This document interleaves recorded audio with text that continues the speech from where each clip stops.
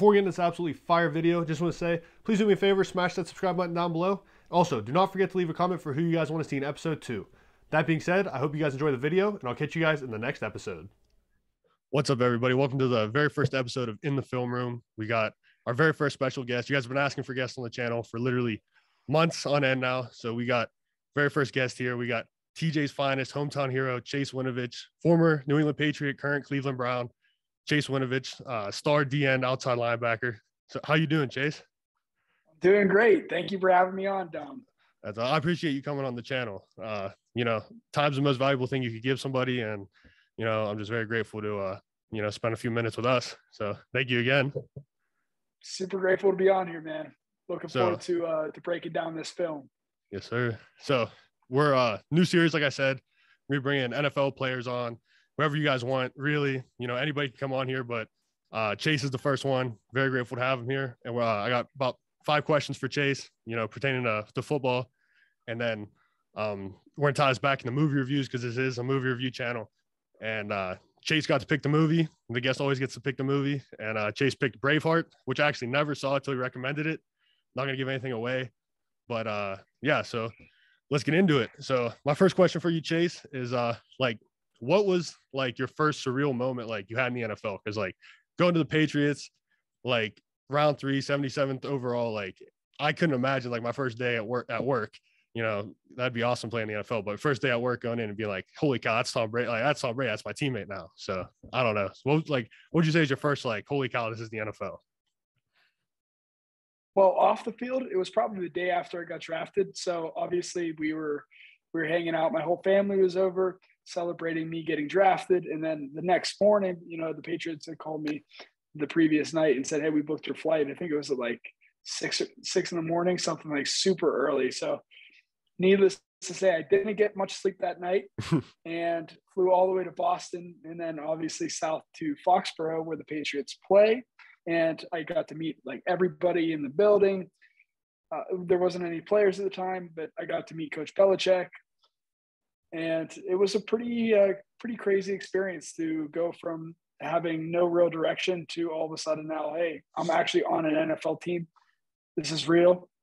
And let's do this. That's awesome. That's a dream come true to play in the NFL. I remember seeing you walk through the hallways for the huddle thing. And, I'm pretty sure I was a few weeks before the draft and you took the time out of your day. You talked to me for a few minutes and, I never forgot about that. My sister was telling me today, I'm recording a video with Chase and she's like, yeah, Chase talked to me the one day up at the track and she's like, kindness, how you treat people, they never forget it. So, thank you, just thank you. That's pretty cool. Yeah. I'm happy you remembered that. It is what it is, but no, you're pretty cool yourself. So I appreciate it. Goes both ways. And then my next question would be, what would you say the biggest difference is going from the the college to NFL? You played a pretty run heavy physical contact conference, being in the Big Ten since you played your ball at Michigan. So what would you say the biggest difference or the hardest thing is to go from the Big Ten to the NFL? I'd say the biggest thing for me is the level of individual competition from person to person in terms of it's the smallest things that ultimately lead to the biggest difference. The season is a lot longer. That's another thing. But as I was saying previously, it's if you think about it, it's if you're competing at the pinnacle of anything, and the NFL certainly is, whether it's coaches, whether it's the chefs, whether it's the players themselves, it's every person there is at the 99th percentile of what they do. And it's every single person is matched up against the opposing 99th percentile at their position respectively. And so if you think about it, it's you have people that are masters at their craft, but it's the way to get better and the way to do it consistently is you got to master all these other things as well. And those little nitty-gritty details in terms of your process are something that I think I've been harnessing and crafting for the past couple of years. And I hope to put those on full display this year. Yes, sir. I'm looking forward to it. Like I said, literally the day before you got traded, my friend had just bought your jersey off NFL.com. And he texted me the next I morning. think He's they like, have assurances on that, right? well, Don't I they mean, have like we're all huge fans of you. I mean, you're the hometown hero and everything. Been watching you since like, freshman year, ball out that up there. stinks. That So, stinks. no, he collects jerseys anyway. So, I mean, what's one more to the collection, Yeah, But, exactly. so my third question would be, you play, like since you were in no, you're still in the AFC, but you played in a really good division with the Patriots, and you played some really good offensive linemen. So who would you say is probably the best offensive lineman or just player in general, like you've had to like actually compete against like straight up in a rep so far in the NFL? I've gone against several very talented offensive tackles where I'm like, this guy has answers for everything. It's like you can't beat him with speed. You can't beat him with counter. It's hard to beat him with power, and it's like you eventually figure it out as the game goes on, especially. But I'd say one of the best players that I've personally played against in terms of just like overall well-roundedness was Joe Tooney, who currently is a guard for the Chiefs. This is more of a practice thing. I mean, most tackles I like my chances with playing football, but as a guard coming inside, he has great balance. He's strong. He's smart. He has a lot of the attributes that I think allow people to consistently perform well. And he's sneakily very, very athletic. So, yeah, Joe Tooney is probably one of the better players I've played against. But, yeah, everybody – I mean, you get to this level, it's like – Everybody's good. Everybody's good. Exactly. Yeah. No, he's definitely a really good player. I watched a lot of film on him. And that's cool because I've asked like offensive linemen that before, and the most common answer I get is Aaron Donald. So it's kind of cool to ask you because you play defensive line, so you're not going against Aaron Donald. So it's interesting to get another perspective on it. So just Joe Tooney, that's really cool. He's definitely a really good player, and that's a very interesting take going because usually you play D end and outside backer. So talking like interior offensive lineman, that's a very interesting answer. But so for another question, what would you say, like, what aspect are you like, do you want to work on most this offseason? Like what aspect of your game do you want to improve on most going into, your first season with the Browns? Like I said, I think it's the little things that ultimately will make the biggest difference in terms of my game. I led the Patriots in sacks my first 2 years. I'm pretty sure the Browns just shared a stat on whether it's true or not a statistician, but they shared it. So who knows? This is on them, I guess, if it's not true. But said that I led the entire country my second year in the NFL in pressures. So it's like the pieces are there. It's like, how do I take it from what I've been working on and what I've been doing, and how do I take it to the next level? And I think one of those things is finding a way to make sure my weight doesn't fall throughout the season. So that includes like keeping my muscle and keeping my weight on. So that, it's the long run of the season, not necessarily a sprint. So that's one of the biggest things. And then ultimately just adding some new pass rush moves into my repertoire. And that includes the details of those rushes as well, making sure, my legs are strong enough to support me in different positions, making sure that my footwork is good enough so that whenever I fake out a defender, try to get him moving into a certain direction, that it's like right. Stability wise, I'm quick enough to do it, but B, it's like I can keep my balance throughout that process as well. So there's certainly a couple things that I am addressing head on and I'm working on. Amongst those are my weight, my balance, and my strength. Yeah, definitely. Yeah, that's really cool because I mean, playing offensive line, you kind of work like the similar things because you're basically, we're basically doing everything you guys do just backwards. So, exactly. So that's definitely really interesting. I meant to touch on this earlier, but I was going through your like stats literally today, and I went up and I was talking to my mom. I'm like, Mom, Chase's 2020 was absolutely insane. Like you were like one of, if not like the best, like edge, like DN outside linebacker, like the whole year. Like you were absolutely like your stats were absolutely crazy. And then I was looking back at you through Michigan, and I saw you were the team MVP your senior year. You were 2-time All Big Ten, 2-time All Academic Big Ten, 2-time All American, 26 starts, 45 career games, 185 career tackles. I mean, 45 TFLs, 18 sacks. I mean, like, for people that don't know who you are, because, you know, I go to school down in Louisiana. So, you know, people down there, they think the ball's kind of softer up north. But I mean, Chase, you're a dude. You're a dude, man. You know, you get after everybody, and you know, you're a hell of a player. And I want to touch on your stats earlier because I mean, I didn't even realize how amazing they are. And I mean, I've literally followed you since I was like 12. So yeah, I mean, those are just jaw-dropping numbers, and I'm really excited to see what you do with the Browns. I think, you know, you guys have some really good defensive end, some really good linemen up there, some really good offensive linemen to go against in practice, and you know, just chill a little bit when you play the Steelers. You know how it goes. You know, Pittsburgh guys. But so my last question would be, you know, obviously the Browns acquired you via trade, so what would you say that the organization and the Cleveland Brown fan base should expect from you this coming season? So I said the same thing last time the Browns asked me this, and honestly, it's like I think that there's something to be said for under promising and over delivering, and ultimately, everything that I want to be said about me and about what I've been doing and working on, and the work that I've been putting in, I want it to be deduced from my on-field performance. And that's as simple as, you know, the best way I could put it. It's like my work will be the ultimate judge of speak for what itself. Everything I've been doing. Exactly. It'll speak for itself. Well said. Thank you, Dominic. It's all good. You know, I feel the same way, you know, just go out there, you know, just do your best. And, you know, if you put the work in, good things happen in the end, you know. That's what I'm saying. Either it's written as I believe it is, and I will step into this role with confidence, and I will do what needs to be done, or it's not. And either way, you know, it's like, I mean, there's a certain level of things that are kind of out of my control, but what's in my control is working as hard as I can every day.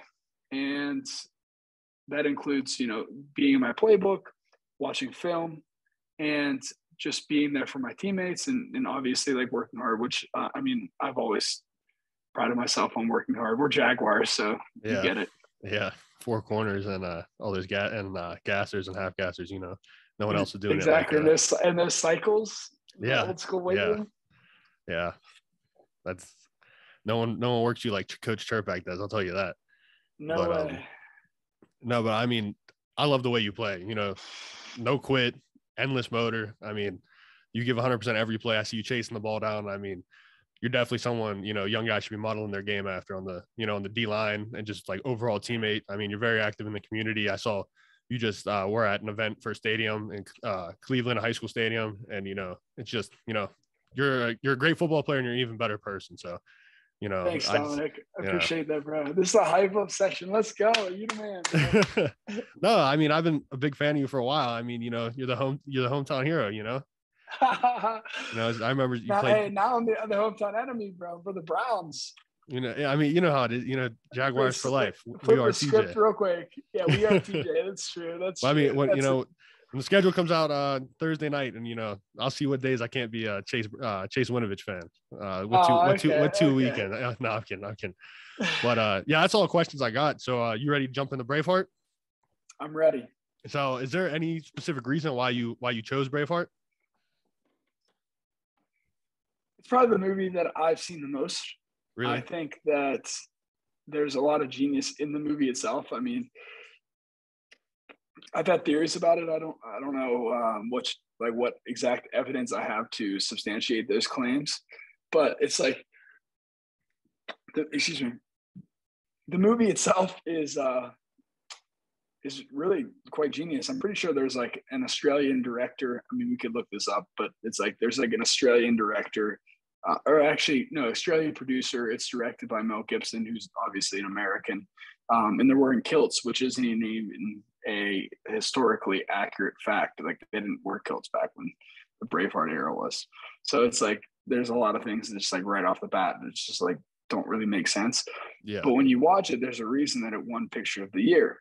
It's like, one, it's beautiful, and the soundtrack is absolutely like incredible. It's like the sound is like so perfectly matched to like all the scenes, whether it's like the song called Revenge when he he's like slow motion going into town, like everybody's watching him, and it's just like filled with suspense.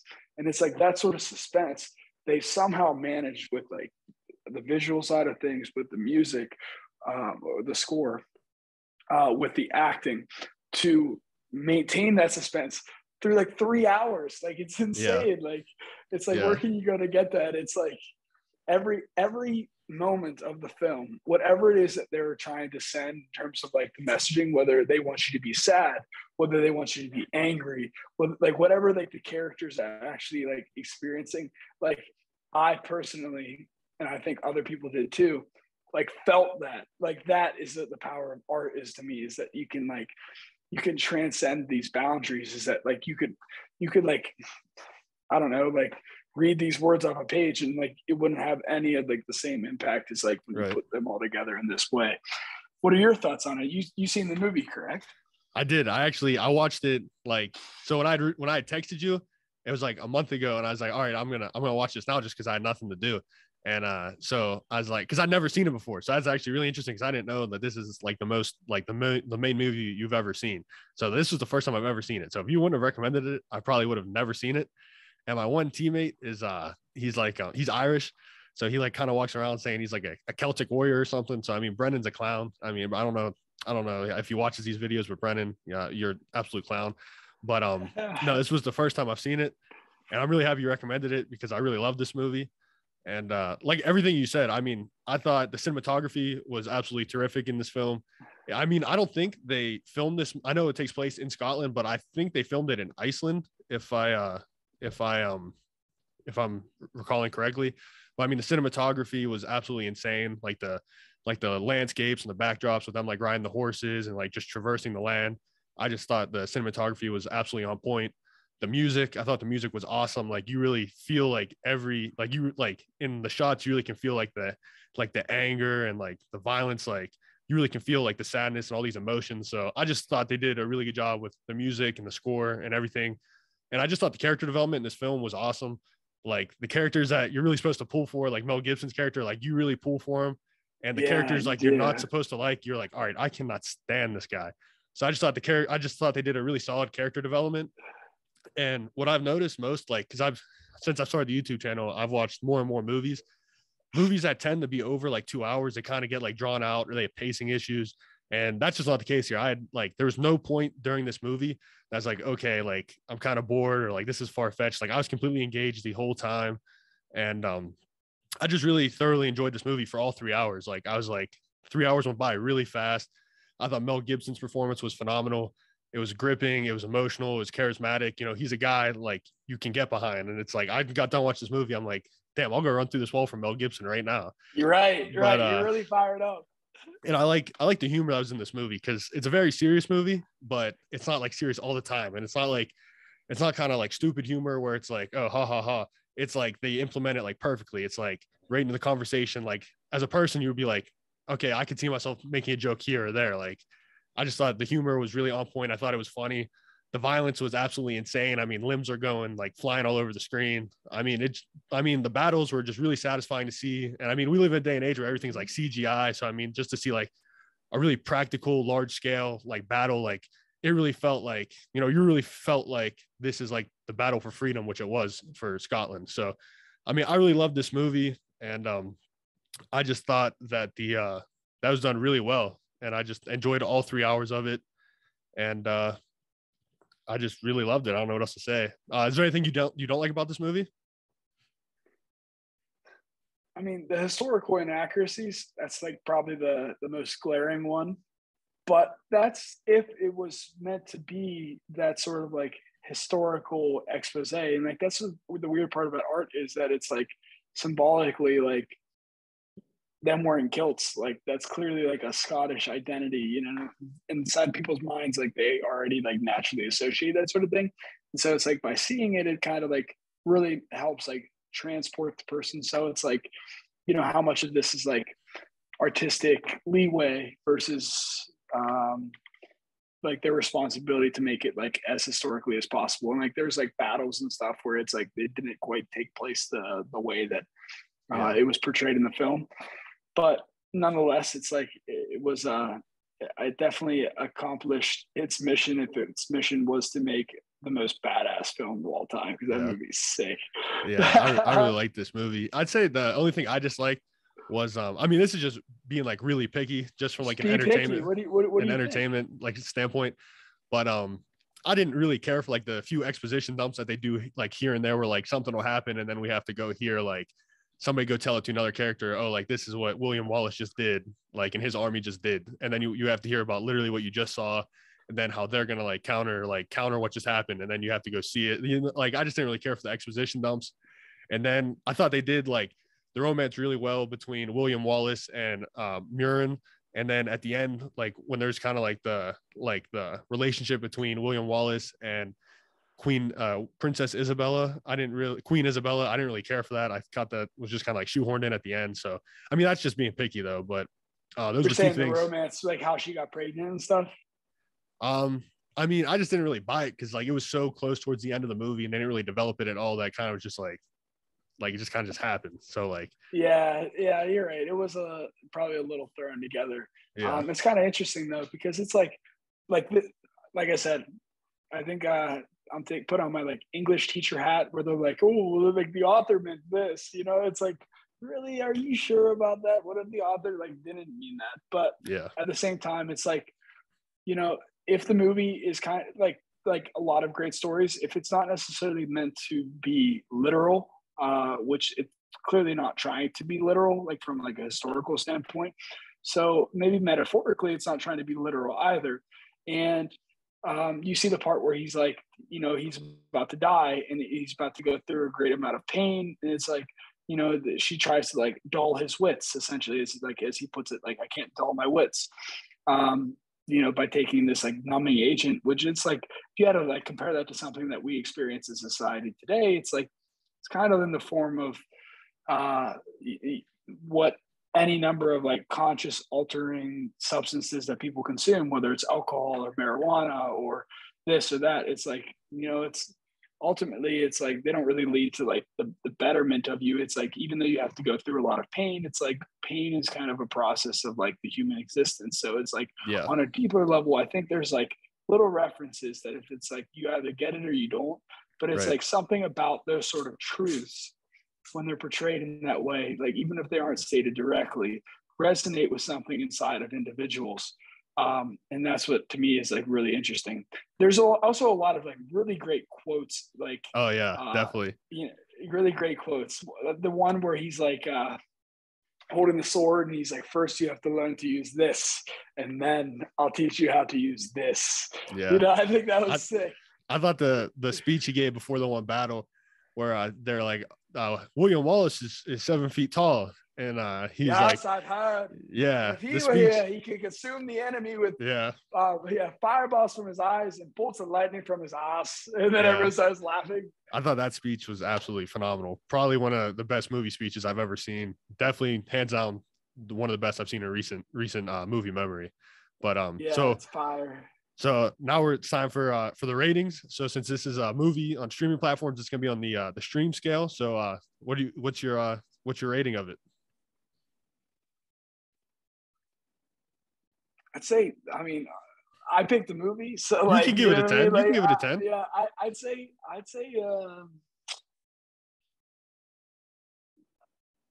9.5. That's what I'm gonna go with. The 9.5. Yeah. Okay. It's hard to like say that's a 10, because everything then gets compared to that. It's like that is the perfect movie, where it's like, I think there are things that could be better. I just think it's like, I mean, to me personally, I think it's one of the best movies that if it's your favorite, like, it's everyone's opinion, That's what I mean. That's my favorite. Yeah.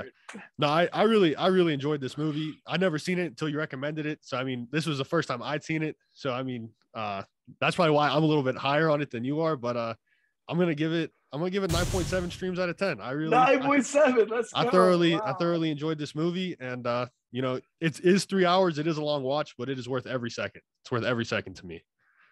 But question: What's the highest rated movie like that we've had on the streams? Oh, I gave the movie Nobody. with Bob Odenkirk, and it's kind of like a hitman movie. It's only like an hour 30 minutes. Wow, and I gotta check it out. I gave that movie a 10 out of 10 because, like, to be honest, the action is absolutely crazy. It's over the top. It's insane. I mean, he hit somebody with a pole in his throat, and he like cuts like a little hole and then puts a straw in it so the guy can breathe. I mean, the soundtrack is absolutely phenomenal. If you like old classical music and yeah, like some 80s stuff. I mean, it's really fast paced. It's in and out. It doesn't overstay. And I was just, foot on the gas. I thoroughly enjoyed it. Bob Odenkirk, pretty sure he's in Breaking Bad, and he's a bunch of good stuff. So I thoroughly enjoy that. So I think right now it's currently the only streaming movie that's a 10 out of 10. Okay, I'm gonna have to check it out. Respect. Yes, sir. Shout out to nobody. But it's telling me in the upper left-hand corner we only got about a minute and 3 seconds left. So we're gonna close this up right here.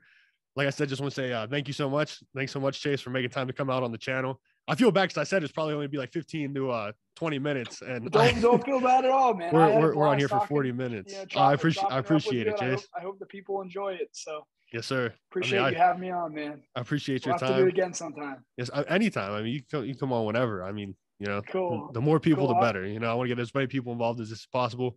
And you're a great football player, and you're an even better person. And I'm glad to say you're a Jaguar as well. You too, buddy. You too, buddy. Let's go. I'm gonna be tuning in. I'm gonna be watching you guys play this year. So yes, sir. Thanks, Chase. Really appreciate it. And see you next time you're on the show.